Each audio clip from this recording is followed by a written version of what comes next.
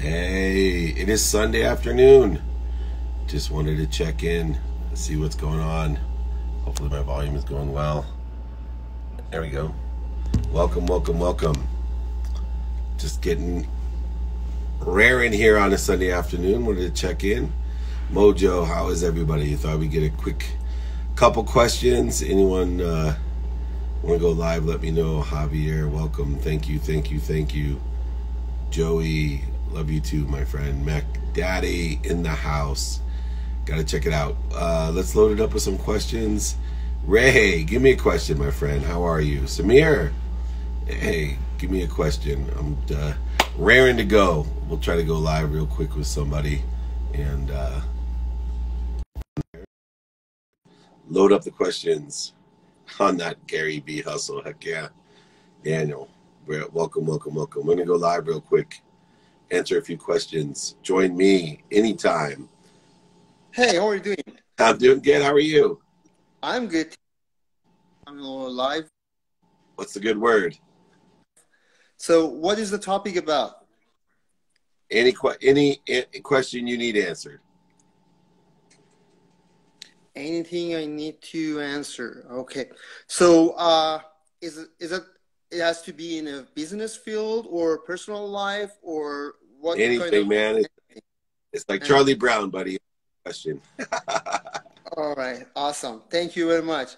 So how we can boost our energy, how we can not to give up, how we can push ourselves every day, how we can achieve faster than before.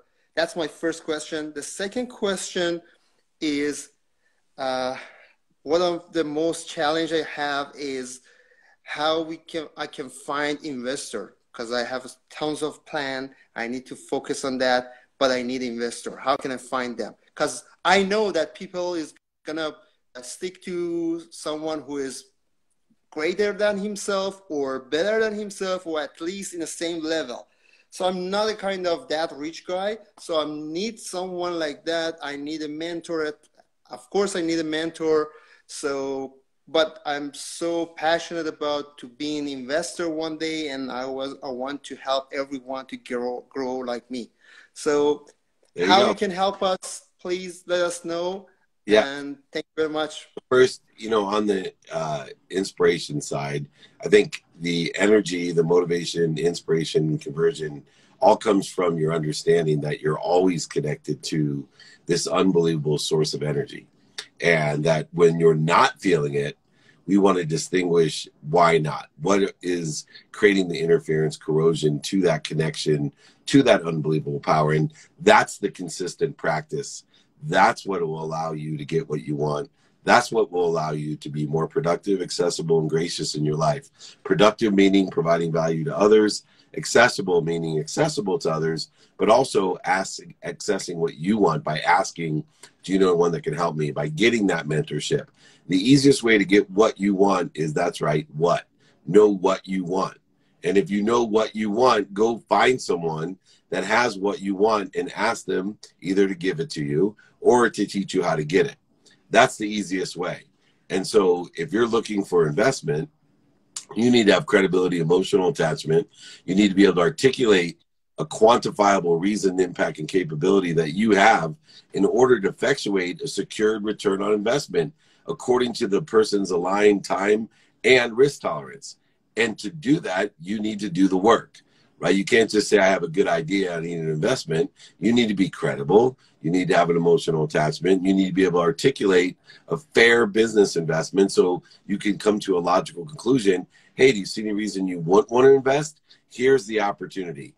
I'm credible. There's an emotional attachment. Here's the quantifiable reasons why you're going to make money. Here's the quantifiable impact why you're going to make money. And here's the capabilities that I have or will have with your investment in order to effectuate that. So number one, know what you're connected to. Number two, don't cheat the system. Find the what. That's right. What you want and who has it. And then be credible, have the emotional attachment and the reasons, impacts, and capabilities articulated in a quantifiable manner so that everybody will want and can see, according to their aligned time and risk tolerance, that you're the right investment for them. Does that sound fair? Yeah, All that right. makes sense. Thank you. Let's go on to the next question. We appreciate everybody joining me. Thank you so much. It's a little Sunday afternoon action. Thought I'd get a little impromptu Q&A. How can I apply your experience to my life when circumstances are so different? What's not different about the circumstances are the values. And so what you want to do is align the values, and those values are really simple. One, you want to have the gracious perspective of gratitude. You want to find the light, the love, and the lessons in everything you do. So my experience, your experience, doesn't matter. If you're looking for the light, the love, and the lessons, if you know pain is just an indicator, mental, physical, spiritual, emotional, financial pain is an indicator that you have a lesson to learn, trust me, that applies to everyone. Two, forgiveness. Forgiveness is the means that will undo all the untruths. Forgiveness is the means that will undo the untruths. It will give you peace. It will allow you to feel that connection that we were talking about just previously here with the live. Find that forgiveness. Forgive yourself. Give forgiveness to others. Forgiveness will unwind. It's the means to unwind all the untruths that you have created for yourself. Accountability. Another one, no matter what your circumstances are, mine, yours, or anyone else's, you need to take control of your life. You need to be 100% accountable. Ask yourself, what did I do to attract this to myself, and what am I supposed to learn from it? And if you do those three things, gratitude, empathy or forgiveness, accountability, you will start to clear away the interference, the corrosion between that great source of power and you, so that you will live an inspired being life that will allow the coincidences to happen. When you pay attention and give intention to what you want, those coincidences will occur. Let's go ahead and answer a couple more questions. What's up, David? All love from me. Just active. Stay active, no busy. You got it. There's no such thing as busy. There's just active. Activity you get paid for, activity you don't get paid for. You got to focus in on what you have planned, what you don't have planned, and your sleep. Remember to have an unwinding routine in order to sleep efficiently, effectively, and really clear that connection. How long it took you from the moment you lost everything to the moment you decided to start up again? 1 day. It took me 1 day to look up so I could get up. It took me 1 day to make a plan to connect the dots backwards, that I was going to focus strictly on making a lot of money, to help a lot of people and have a lot of fun, that I was going to continue regardless of where I was financially. I was going to continue to receive so I can give. I was no longer going to negotiate with others. I wasn't living in a quid pro quo universe of the more that I give, the more that I get. It's the more that I receive, the more that I can give. And that's what I focused in on, is creating that abundance, living in a world of more than enough of everything to everyone. And that's where you want to live as well. Happy Sunday. I know this is a rare for you, Nick, you little stud. How do you overcome self-doubt? I don't think you could ever overcome self-doubt. I think what you want to do is practice the moments that you have self-doubt, putting yourself back into clarity. So when I have self-doubt, I get clarity of why I'm doubtful. Balance, I balance them in my values, which I take inventory of every day. My personal, experiential, giving and receiving values, which I take every single day, balance of. And then I get focused. I pay attention to what? That's right, what? The what that I want. And I give intention to what? That's right, the what that I want according to the values that are aligned, supplementary, synergistic to what? Yep, that's right, what I want. And then those coincidences happen more rapidly and accurately. And that's what I do in order to get clarity, balance, and focus. When I have self-doubt, it just speeds up the process of getting out of self-doubt. Where you want to be is out of self-doubt. Everybody has self-doubt. I have self-doubt. I just get out of it quicker. I don't live there in years, months, weeks, days, hours. No, just moments. Moments. When I have self-doubt, I utilize my inventory of values, clarity, balance, and focus to get out. A little bit of rhyme. It is a Sunday. Give me some levity on what day it is to have a little bit of fun. I have 3 years of self-experience and movement. How can I do business with that on a social without taking shoot? I don't see the rest of that. I would be consistent and persistent with your valuable content. I would continue just to bomb out there that authenticity in the spectrum of what you do. Continue to find that spectrum of people that are in that same wavelength. If you know Tim Grover or Pat Riley, I would love to volunteer and learn from the best. I have met both of them, both great guys. Why don't we figure out how we can reach out and ask them to be of service and see, never hurts to ask and continue to ask. see how anybody can help you. Things are going too good lately. Never, that's impossible. Cancel, cancel, cancel. Things are continuing to consistently, persistently pursue your potential. Never can go too good. I struggled my whole life and don't know how to enjoy it without fear. Well, look, you're already destroying it. Look, you live in a world of more than enough. You are worthy of everything that you have. Tell yourself that you are worthy of everything that you have. You are worthy of everything you have. So this is just a starting point. All the aggregate of all that you've done, you have been touched with the favor and the benefit of the promotion from doing what you were supposed to do, by doing good deeds, by being a good person, by learning and growing and accelerating. And now you're reaping the awards and rewards of all the seeds that you planted. You had planted seeds and watered the seeds and had pain and learned the lessons. So now it's harvest time. Enjoy the harvest. You're more than enough worthy for that harvest. Trust me.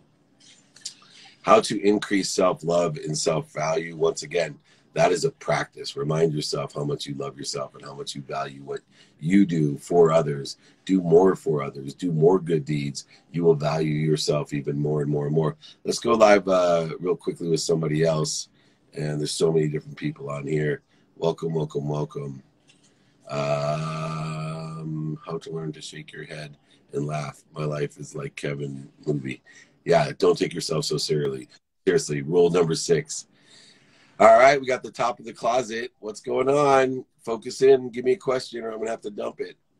We got too many people waiting. Hello, hello, hello. Are you there? No? All right, we gave it a shot. Hi, Judy. Welcome. Welcome. Here we go. What a bummer when that happens. Let's grab somebody else and go live. You know what I like about Instagram? It is not perfect. But this person is close to perfect. I'm being selfish. I'm going to get... Hey. Hey. Julie, come here. Miles, how are we doing? Come here. You got to see this. Come here quick. Aww. Who wants to say hi to you? You guys got Julie. It's a reunion. A question for me why we're both working right now, and Alex is working on. Hey, Julie. Uptime. How's it going? So, Alex, take it away. In Colorado Springs, I got a little Olympic Committee meeting and took everyone for some whitewater rafting and horseback rafting, and we're at the Broadmoor. Have you guys ever been there? Awesome. I have not been whitewater rafting there, but it looks beautiful. We went in Montana, I think. Yeah, with the cousins. Years ago. It was a good time. With Marilyn. Marilyn. Can you believe it, Marilyn going? Yeah. All right, I got a question for you, Dave. All right, so I'm considering a new venture, and I've got a buddy who can provide all kinds of strategic value. But, you know, I like the idea of owning 100% of my business. What should I be thinking about when I'm thinking about bringing on people before I even have a product developed? Yeah, well, look, you got to align with what they want. So if you're bringing on people, first you want to get their capabilities that are synergistic to your values, right? Those values that you have. And then figure out equity-wise, cash-wise, whatever their expectations are, then seek mentorship, right? There's so many people out there that have structured deals like this for years and years and years that know, you know, different types of shares of stock that you can do to accommodate people without giving up voting rights. There's a variety of different things as far as convertible debentures for performance. There's all types of different opportunities. But the first thing to do when you're looking to bring on partners is really get aligned with the capabilities. Find out where those are synergistic and supplementary to this great idea that you have, this great venture that you have, and get a commitment from someone in writing, but seek mentorship when it comes down to that time. Somebody that has structured a ton of different deals so that you can make sure that you don't pay the dummy tax that thousands and thousands of entrepreneurs have paid because they try to figure it out on their own, like your dumb cousin right here. He's already, don't double. Our family's already paid a ton of dummy tax. Don't double pay. You can just go to... I love it. That makes a lot of sense. Thank you for that. Yeah, I'm thinking maybe I've got a couple cousins who I could pull on for some mentorship. I'm looking at one right now. So. A lot of smart cousins, that's for sure. Awesome. Thank you very much, David. Awesome. Thank you, Dave. That couch right there. Love We're you. chilling. Love you so much. We love you. Thank Bye. you. As good as Justin Bieber, Alex? Better. Always. Alex Always. Justin Bieber. Now he's gone live with Dave Meltzer and Justin Bieber. I'm doing a live concert tonight. He's opening for me. I'm the main event, but he's opening. It's going to be good. I mean, I'm watching for sure. Sweet. All right, man. Peace and love. Love you so much. Bye. She always makes me happy. That's awesome. Happiness habitat. Thank you for reaching out.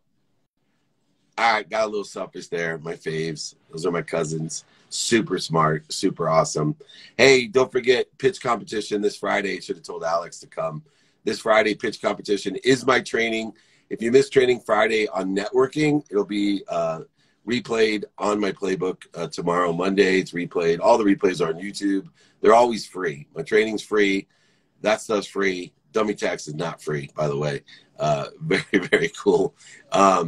And join me Friday. Go ahead, email me, david@dmeltzer.com if you want to register for free. If you want my book for free, go ahead. You want the networking guide from last week? Free, david@dmeltzer.com. You want to join my text community and get that stuff for free as well, 949-298-2905. Let's grab another question. Really happy here. What is the most valuable lesson you learned from the past week? The promotion, and I'm going to have to grab it from my heart here, that, something promotion. What was it that gives me promotion? Oh, yes. Honoring those most relative to you, honoring those in that which is most relative to you will give you promotion and a touch of favor for that which you honor. And honor, to me, is giving my best attention and intention to those or that which is most relative to me. Honor, you don't have to abide, but you can honor that which is most relative. Example, those people who love us, that give us advice, honor it. You don't have to listen to it, but honor it. You don't have to agree with your parents, relatives, friends, etc., but honor them. Pay attention and give them intention, and decide and vote for what you want in the end. But when you honor all that is relative to you, you will receive promotion and a touch of favor for that. So, sorry about that. Anyway, let's get another one. That's a good question, Nick. Thanks. What do you think about investing in property? I love investing in things that are aligned with the time and risk tolerance that I have.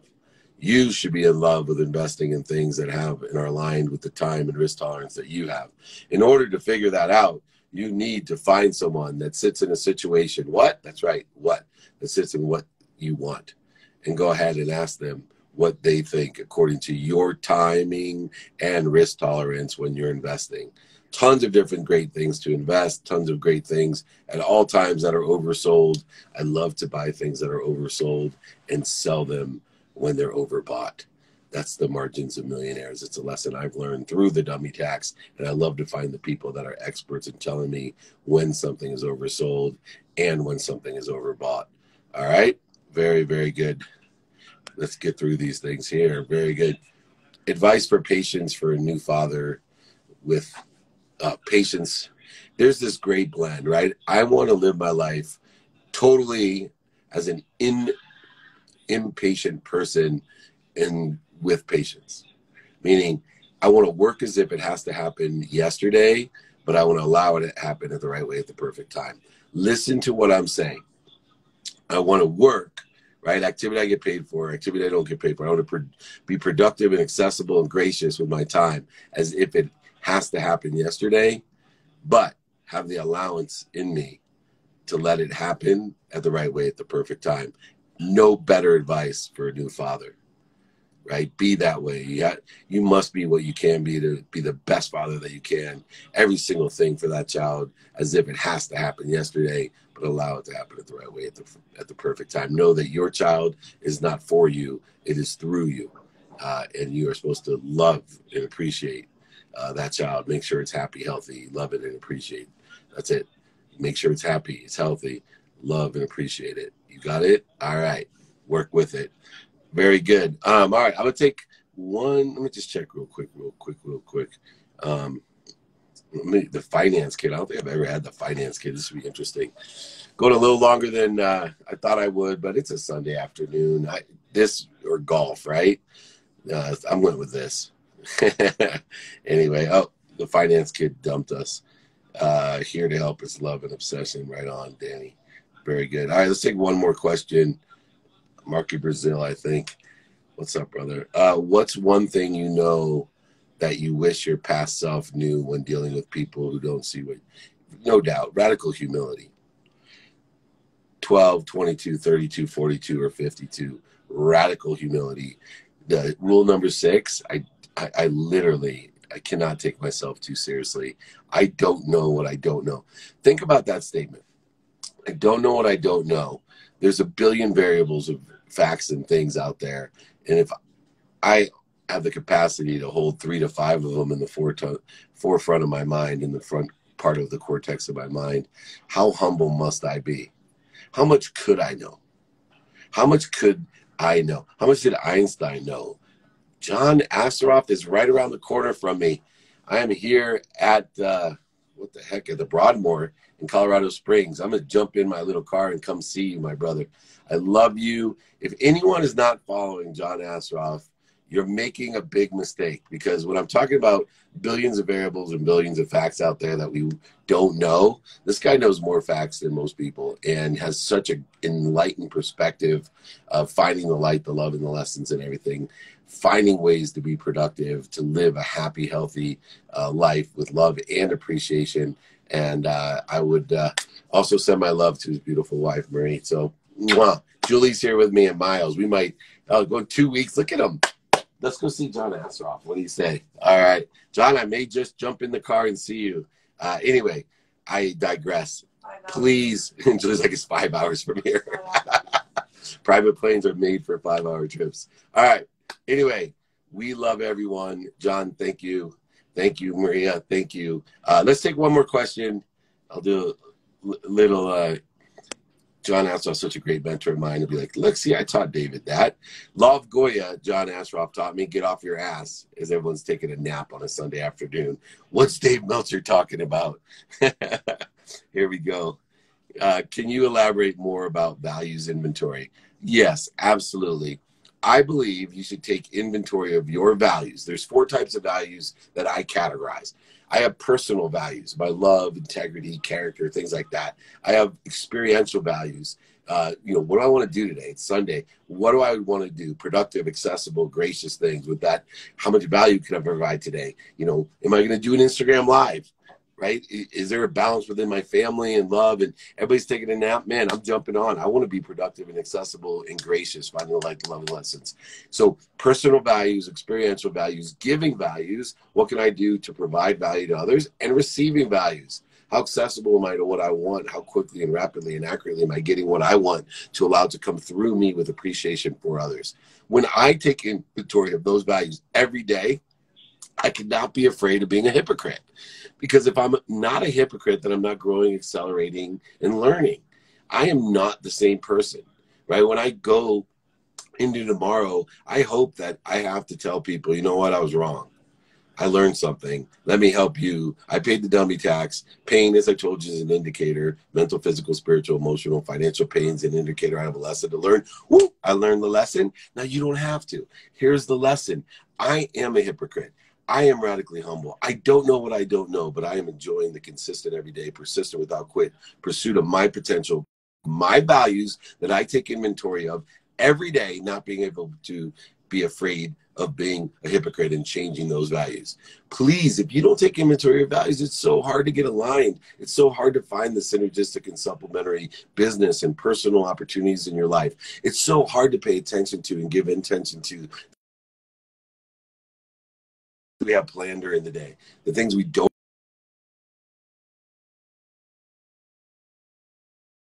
have planned during the day, and of course our sleep, and even having an unwinding routine for that sleep. What a great way to end on our values. What a great way to end with my dear friend John Asseroff joining us as well as everybody else. Carla, I missed you on that live. We will do this again. Please join me on Friday, free training, pitch competition. Go backwards, watch all the old ones. They're all free. My guides are free. My books are free. That's david@dmeltzer.com. Join my text community, 949-298-2905.